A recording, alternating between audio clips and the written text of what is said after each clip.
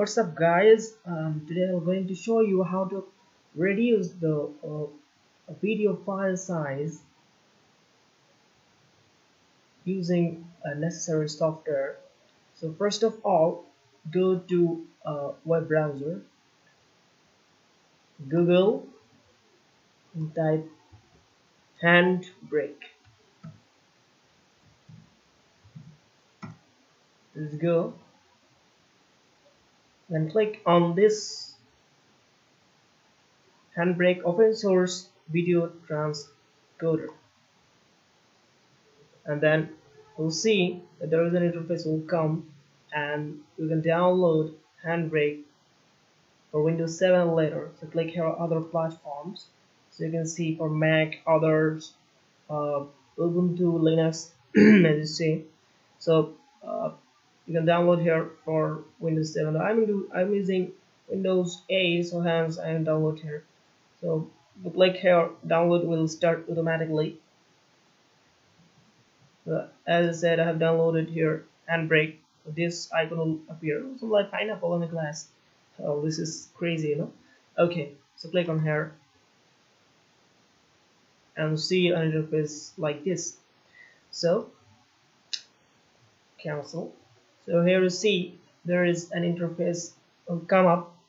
So this will not be like what you're using, or the earlier versions will be different like what we are having now. So mine is an updated version. So first of all, to compress a video, you can click open source, click a file. So I'm using a video for demo. So you see this video is properties is 250 MB. Sorry, this is 48 MB. This video's file size. So I can click in here. So after all, the software HandBrake take it ready. Okay, so there is a little bit tools that you must know, that the picture size is automatically captured.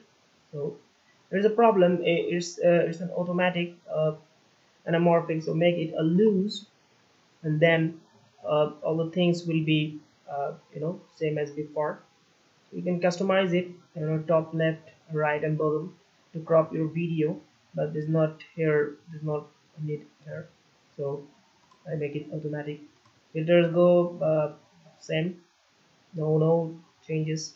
In the video portion, and frame rate will be same as source. So the source will be the destination will be same as source frame rate. Okay, so the most important thing is the constant quality, 22 RF.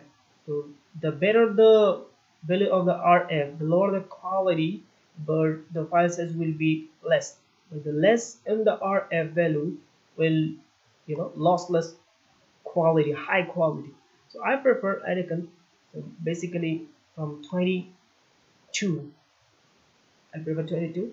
So keep it there, average bit rate.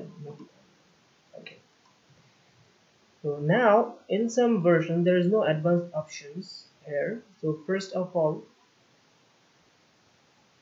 you can click open source, tools, preferences, and you see allow use of advanced tab for 264 options X. Okay, so in some other versions you say allow the advanced tab or something like that. So make it checked and go back. So you see this tab or tools will appear. Mark it as quick. And see an advanced tab here. So now audio, you can make the bitrate is 128. It is better to make use of 128. You can other 160 or 192, but use that. Okay. In advanced options, make sure the reference frame will always be for icon. It will be very good. Others will be some interface you might need not be configured, but here and some other you may have faced problems here. In 8 you should mark and checked, and here you can default, all are default, they're default, make sure all the default. And then in X2X64 encoder options, you must see that level 40 VVD maximum frame rate 20,000, and here lock ahead RC lock ahead 30 VB buffer size is 250,000 reference for. So make sure that you have this kind of thing to make sure your something is good. Fine, okay. Now you should mark web optimize to make it well defined for you if you want to your video to streaming on YouTube or something like that. It's very necessary. And browse for the destination folder. You want to save your compressed videos. I reckon in compressed video. Okay, maybe that demo. Okay. So now let's start encoding. Checking everything is okay. Okay.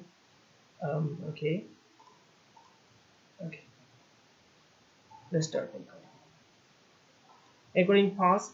You know, there's a little bit time will record. I'm not using a very used file. It says encoding same as you know, I'm using 48 megabyte.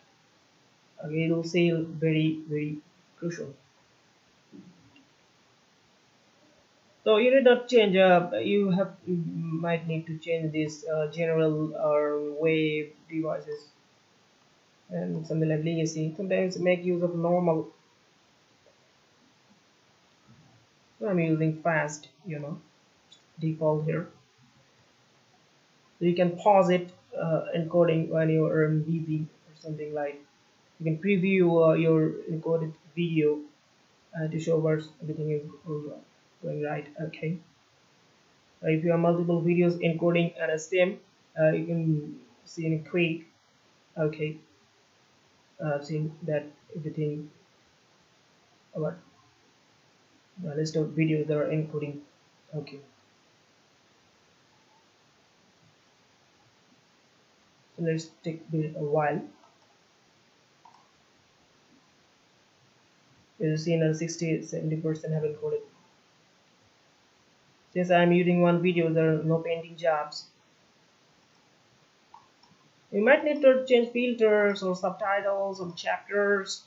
No need to change that. Everything is marked as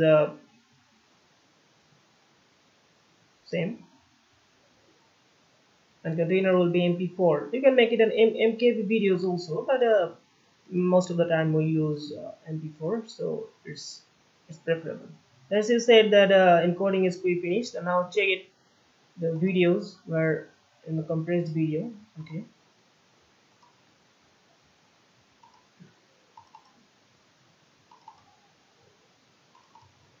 You see that I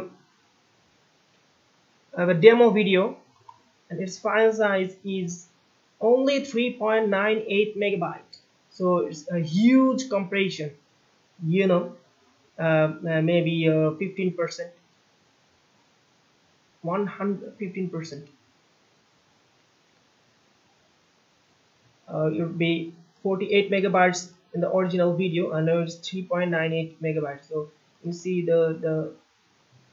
Hello everyone. This tutorial is about the basic components of. So you see that the you know, the contents or quality is the same as before, as you see side by side. It's the same as before. Okay, so it's very crucial. Thank you for watching this video, and it will be useful for all of you. Thank you.